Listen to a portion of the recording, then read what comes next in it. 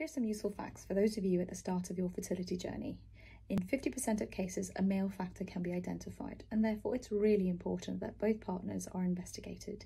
The man should have a semen analysis and be referred to an andrologist or a urologist with a special interest in male factor fertility for further investigation if an abnormality is found.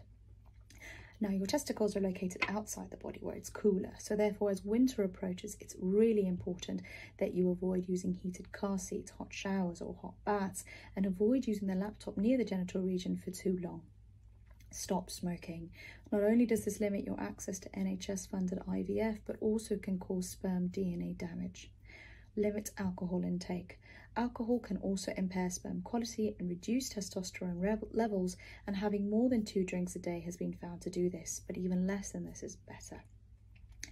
Do not take testosterone supplements, anabolic steroids, or protein shakes, as this too can impair your sperm quality. And finally, maintain a healthy lifestyle, keep fit and active.